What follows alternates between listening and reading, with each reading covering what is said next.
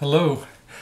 Today I'm starting work on two photo albums, and I'm here at the board shear because I have to cut the paper first. The paper is black Stonehenge, and it is 22 by 30, although when I actually measure the paper it's a little bit over 30. And I want to cut 3 folios out of each sheet. So I'm going to set my gauge first here at 10.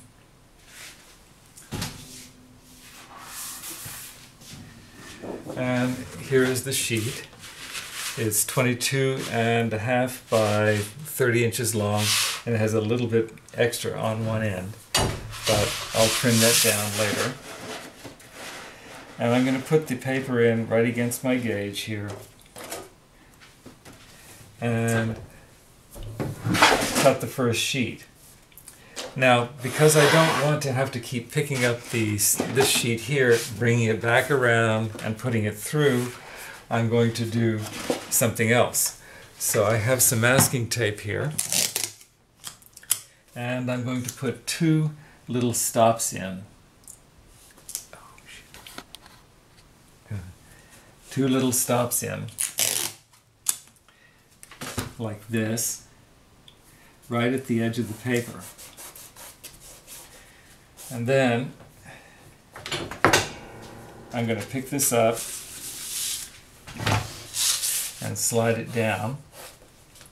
First of all, I'm going to check to make sure I got it in the right place. The tape measure, we're right on 10 there, and a little bit less there. Let me hold this. And I'll mark it again.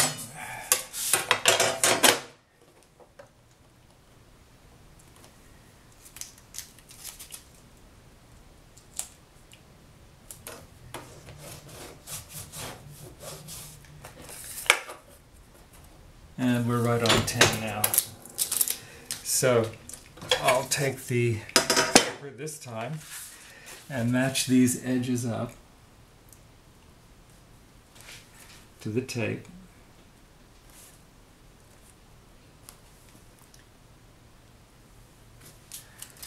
And now I'll put a weight on the paper and make a second cut here.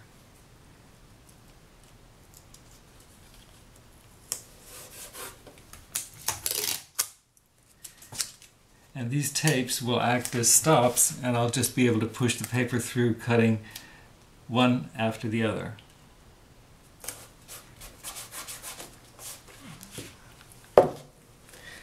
So before we really begin, I'm going to test this again to make sure I have this at 20.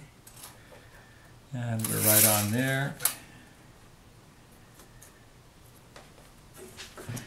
And I seem to have to move this one too. So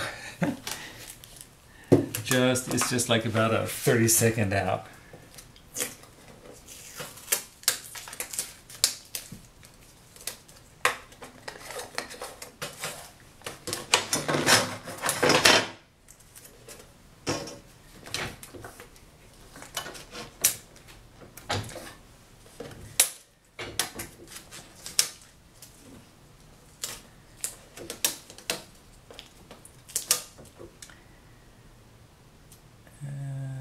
There we go.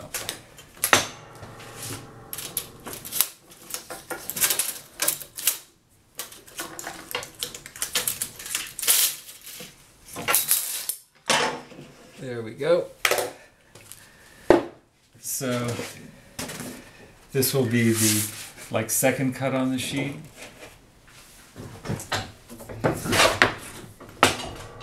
And all of the remains can just stay right here on the side, and I won't have to keep moving them around. So since this was the first cut, okay, and since that last sheet here may have been long, I'm going to test. And I can see that this one is just about a little bit longer, because when I measured the sheets, they were more than 30 inches. They were just over. So I'll put this in here and give this a little trim for that this little hair of extra So now I'll take the next sheet, and I'll put it up to the first tapes, like this. Cut.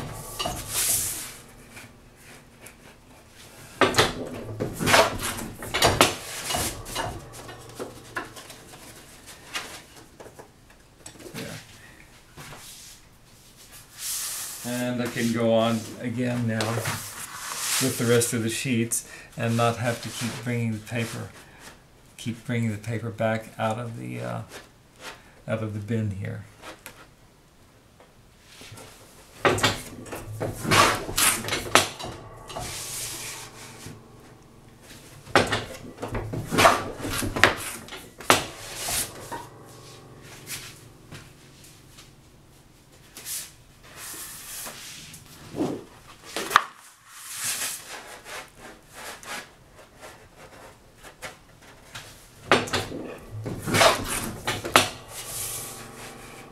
Another way that you can check to make sure that your cut is parallel is to take one of your cut sheets and just bring the two ends up like that, and they should match. So I'll continue cutting, and then we'll come back, fold the signatures, and begin to sew them. And now we're almost ready to fold. So I've got my stack of paper here. It's all been cut. And over here I have a simple carpenter's square. And what I'm going to do is I'm going to tape it down on this one side so that the paper, when I push it against it, will not slide underneath it. So I'll just take a length of tape here.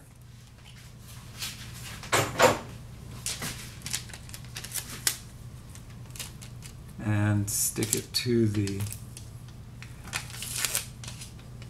square and then fold it squarely against the edge. And then with my folder push it down onto the table like that.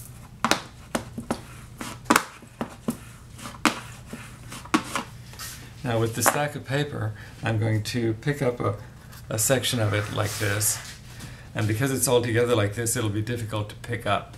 So what I'm going to do is I'm going to bend it a little bit on this side, clamp it here, and do that again. And what that does is it fans the paper out so that I can pick up one sheet at a time to fold. And since the paper, Stonehenge, is blacker on one side and sort of a gray on the other side, you can't probably see that in the video, but I'm going to try to keep it uniform. So all of the black sides are up and they're going to be the insides of the folio. So I'll bring this here to the edge, and then this matches up the other edge very easily. I don't have to think about it or look to measure for the half. And fold and then put it up like that. So this happens all very quickly now. Now you could, instead of using a carpenter's square, just use a simple piece of cardboard, or one of your triangles, depending on the size of the paper that you're using.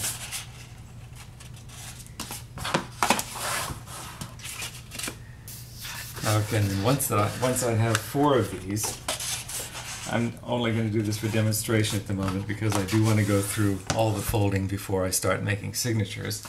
Once I have 4 of these, I can make a signature. So I'll just open this up and put each one in here like this. And now I have the traditional sort of 8 leaves or 16-page signature that'll be ready to stack up and sew into an album. So I'll put that there and then just continue folding.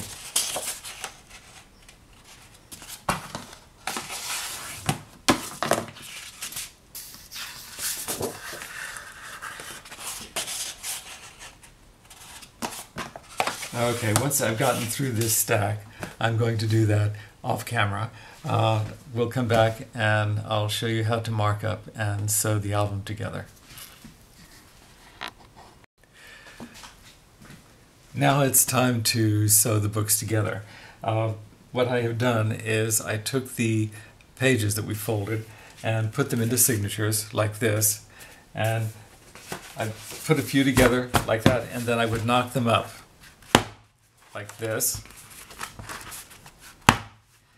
and that sets all of the folds very tightly together in the signature. After that was done, I set them up as books, and then I put them into this press back here overnight to sort of solidify the folds in the books.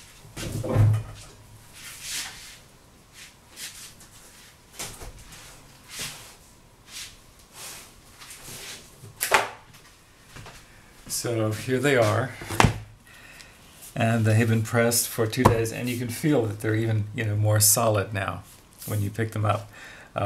What I had to do, because they have folds, is I set them in like 6 and 6, because each book will have 12 signatures in it.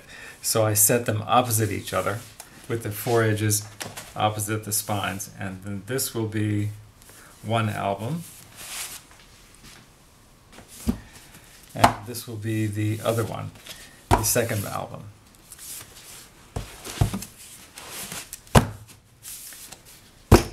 So now we're ready to mark these up and set them, get them ready to be sewn.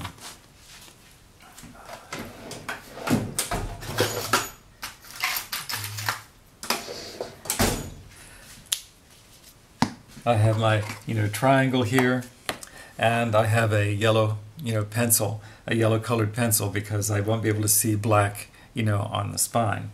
So at the spine, I'll bring this down.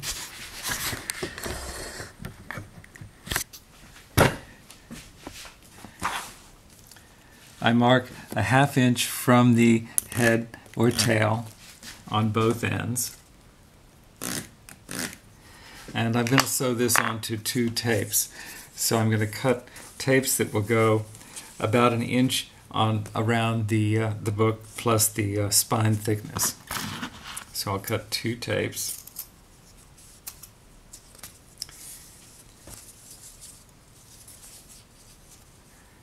Actually, I should just cut all 4 right now because I've got 2 books.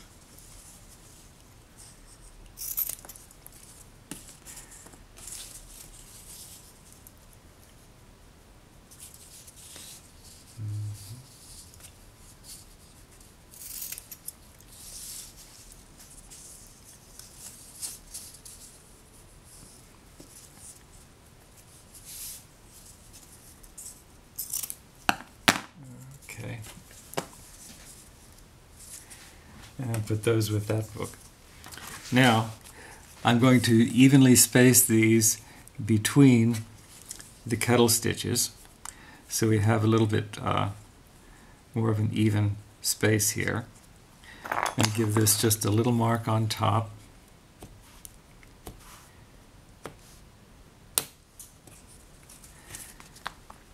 And then with the triangle, mark the spines.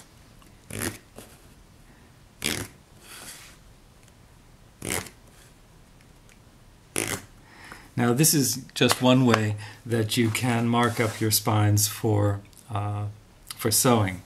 And I think I'm going to be pre-punching these. So what I'm going to do is I'm going to make a guide that's going to go inside the signature each time I open a signature and get it ready to sew. So what I'll do is I'm going to take a little piece of cardboard, and this is a piece of heavy paper, and I'm going to glue a little stop on it like this. If I can get some glue out of here.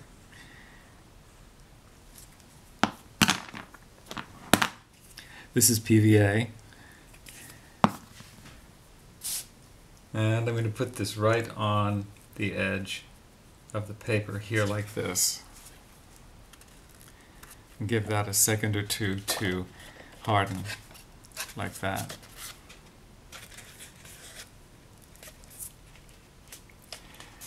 then I'm going to take the paper, and this will catch, where the little stop is as I slide it in. And I'm going to take this and mark this with a pencil at the kettles and on each side of the tape, like that. And that way I can set it down into the inside of the signature before I sew it, and use my little needle to pre-punch the holes.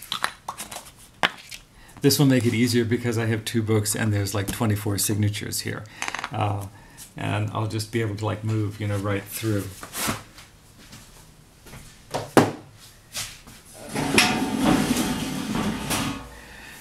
Okay.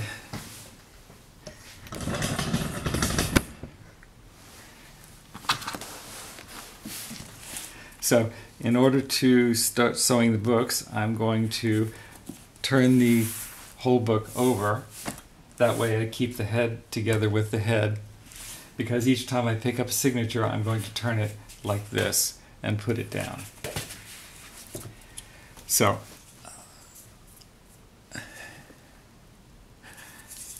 I have some black thread here. This is black linen thread, and it won't be showing up white inside the book when the book opens.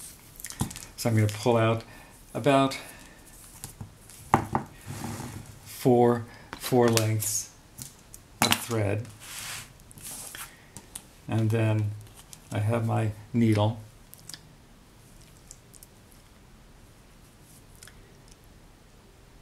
I thread the needle, and then about an inch or 2 from the end, I'm going to take the point of the needle and flatten the thread. And if you flatten the thread, then you can just take the point and put it through the thread like this. And if you pull this down, this way the thread will not come off of the needle when you pull. I'm going to release the tension just a little bit with my fingernail here. And I'll take the first signature. So I'm opening this to the center. I have my guide, and I pull it in so that it fits, so that the catches on the head there. And then I can take my punch and punch right where the pencil lines are.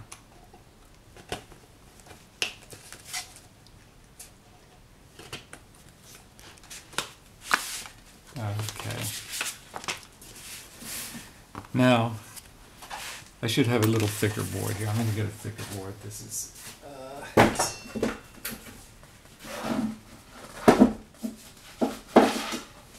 I want a little more height for sewing.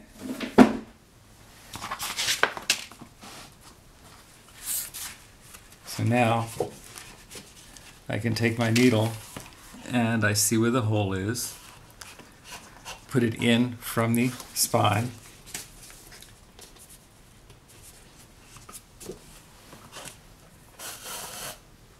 pull it through, and always pull it in the direction parallel to the spine. Don't go pulling it out, from the spine, because that's a bad habit. If you were working with thin paper, you could tear, the book.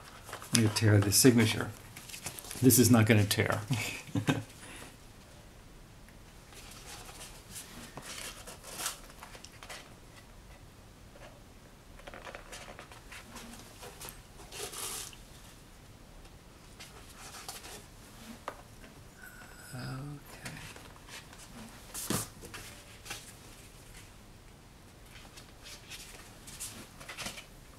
Okay, so now I can pull this back and we'll put the tapes in. There and here.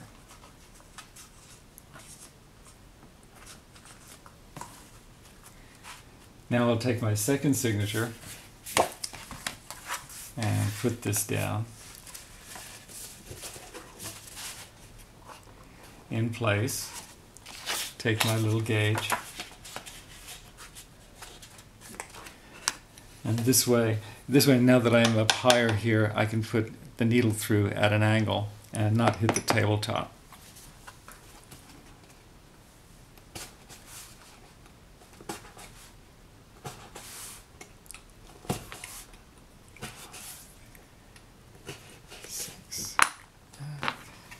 And we'll go back in at the kettle here.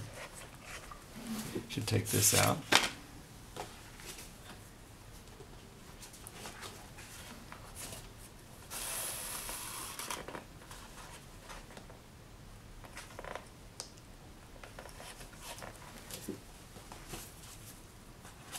It makes it easier to pre-punch holes, especially if you're dealing with thick paper, like for making an album.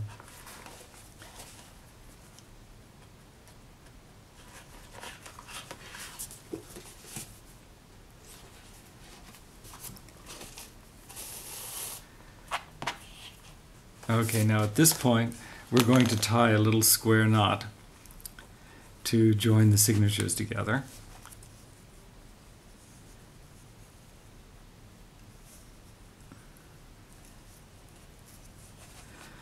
And we can pick up our third section, third signature.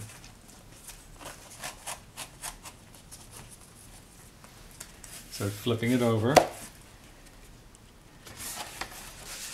opening to the center,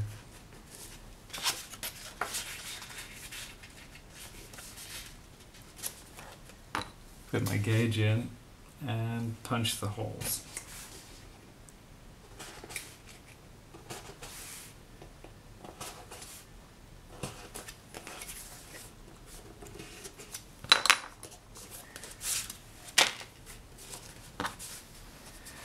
And the needle will go right back into the kettle stitch here. And when we get to the head, we will put our first kettle stitch into the signatures here, into the book.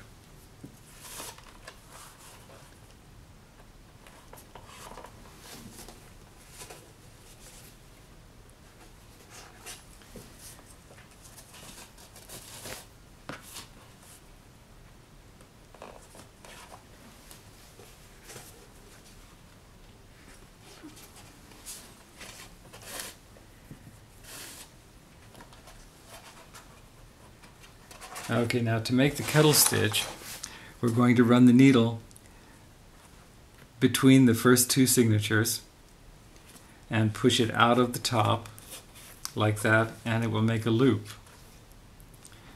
Then you bring the needle up through the loop and you pull that tight. That joins the signatures together. And then we'll continue to put the kettle stitch in at each end now that we're all started. So we'll flip the fourth signature over.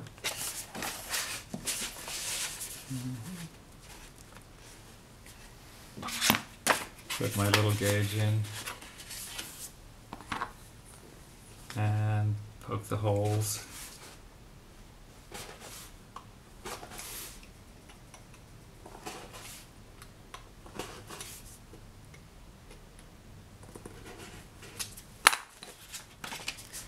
And we can sew.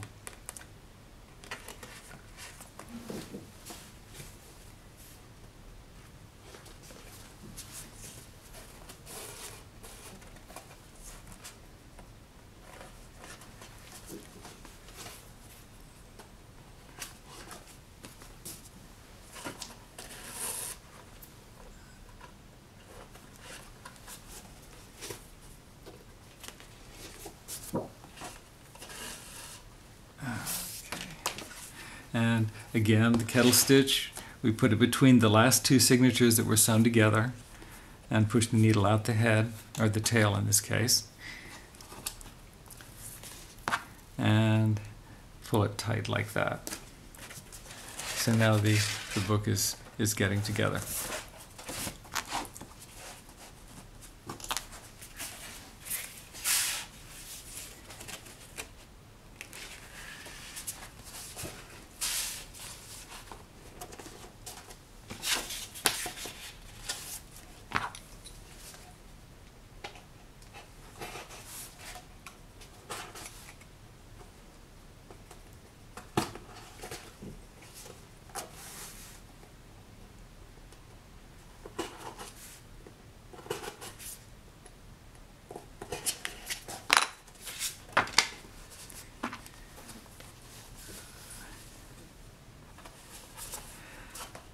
after this signature, when we start the fifth one, I will have to add some more thread, to the, because I'm getting a little short here. I think I probably should do it now.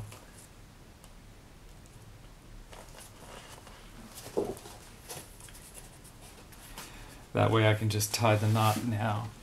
So what I'm going to do is, this is a little short. It could come back, to here, but I'm going to bring it, I'm going to do the knot now.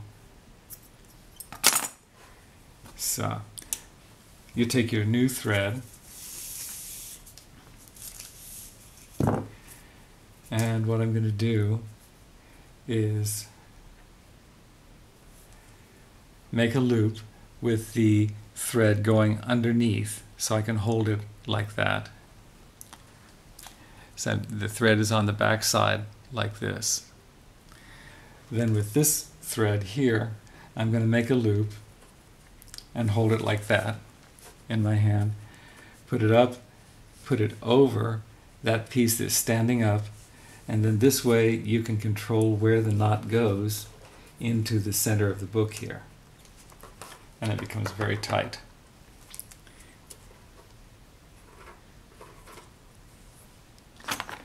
I'll trim these down, get those off the table. And now I'll pull another 4 lengths and give myself a little bit more and put the needle on this end.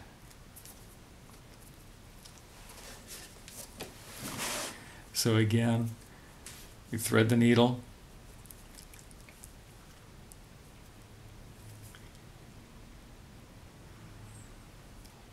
pull about 2 inches, and then flatten the piece, flatten it with the point of the needle and put it through.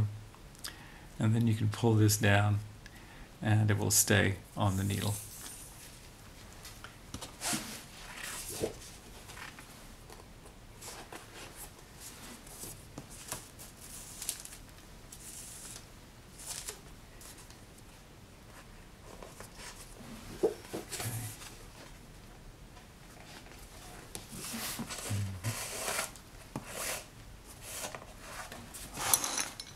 Okay, pressing everything down again. I'm going to put the needle through here, through the last 2 sewn signatures,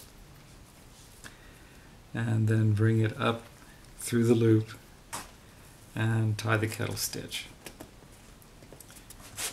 Okay, I'm going to continue sewing these till I get them done, and then we'll get on to the next stage, which will be making end papers and gluing up the spine.